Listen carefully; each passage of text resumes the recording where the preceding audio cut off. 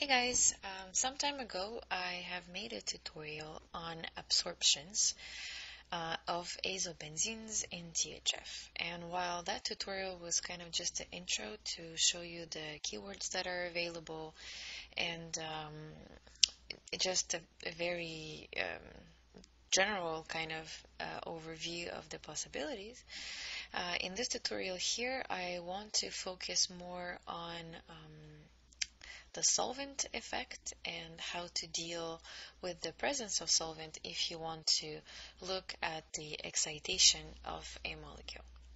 The example that we're going to be working with today is explained in detail in the Gaussian user manual. If you search for the SCRF keyword and scroll kind of halfway through the page, you're going to hit this example here, and in this tutorial I will basically go through the steps that they provide and explain how everything happens.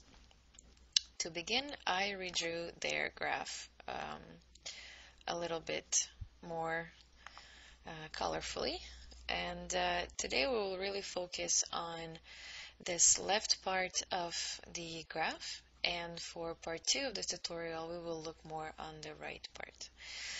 Let's start at the left bottom corner, where both the solute and the solvent are in the ground state. So this is a normal calculation of equilibrium that we're very used to compute, and we will also look at the frequencies to make sure that the geometry that we obtain is actually an energy minimum. The input for this calculation looks like this, and the coordinates have just been copy-pasted from the Gaussian manual, as well as the keyword line here.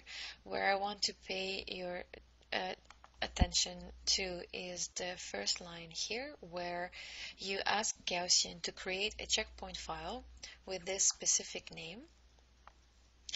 And this is an important feature to add to your calculation, because we will use this file as input for other steps of our calculation.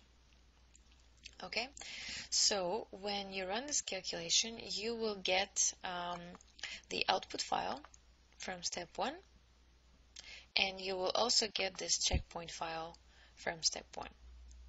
If you open it in Notepad, it will look crazy because it's not a text file, but what this file contains is a lot of important information from your calculation that you just ran, and you can use it to speed up your other calculations that will be based on this one. And we will use it for our step 2 and step 3. So in step 1, we obtained the energy at ground state in solvent. So our molecule looks like this.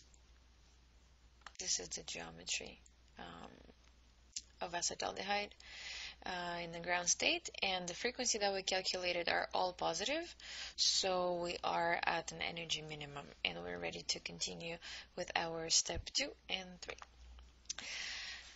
Now, the difference between step 2 and step 3 is the follows. The step 2 is like a shortcut. If you want to compute your energy of excitation approximately, you can go on with the shortcut and basically use the output from step 1 as input for step 2 and calculate the excitation of acetaldehyde. This calculation is not a geometry optimization, this is a single point. So what happens when you do this is that you promote the acetaldehyde into its excited state, but because you do not optimize your system, then the solvent does not have time to adjust itself to the new excited solute. But this is a little bit kind of cheating, because you don't explicitly give the solvent as it should be. You kind of just perturb your system, but you don't let it catch on anything. So because it's a single point, it's an approximate calculation, and the energy that you get from the excited state of acetaldehyde is this 4.38 about electron volts. So keep this in mind, because we will compare this output with the output from a more careful calculation, which is step 3.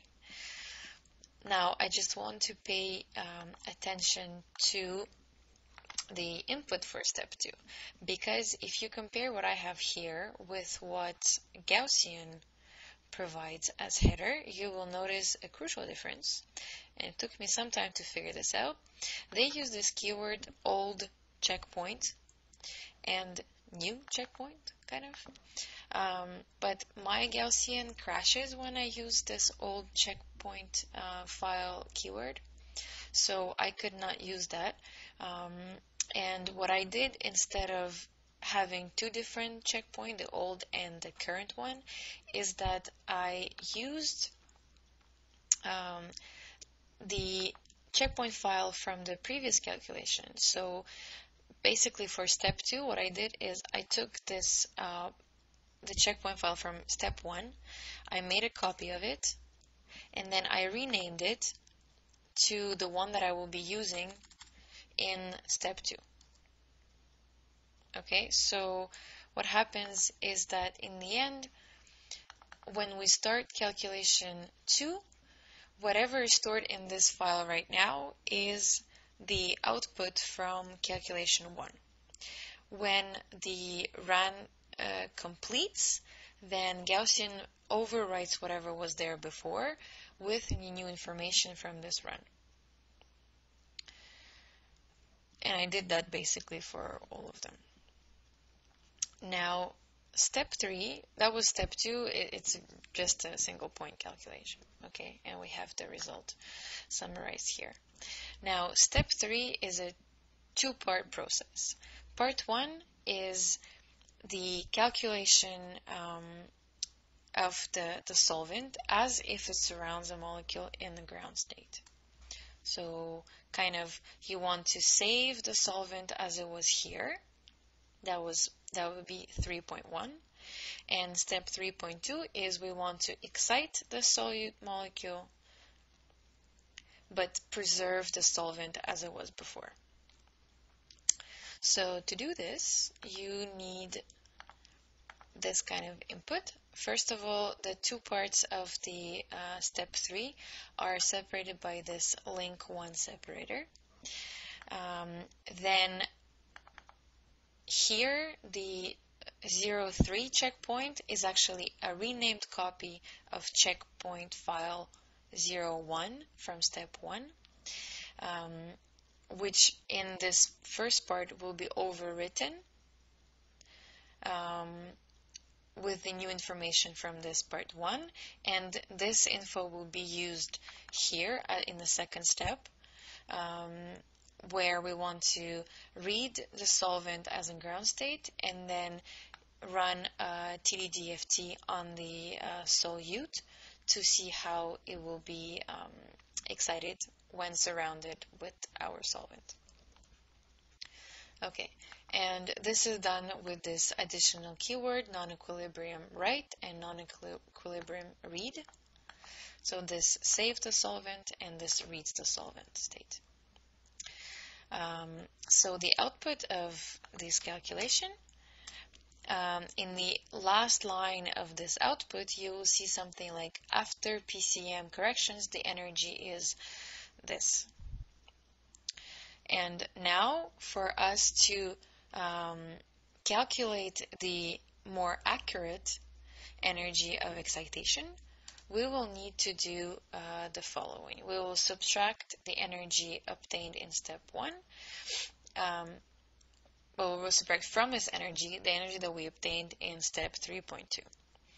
So just very simple math here, and we get 4.46 electron volts, so it's about 277-ish nanometers. So we're basically close, but not exactly the same number. Therefore, the take-home message from this part is that if you want the approximate energy, you can do this a little bit faster just by doing a step 2, which is a single point.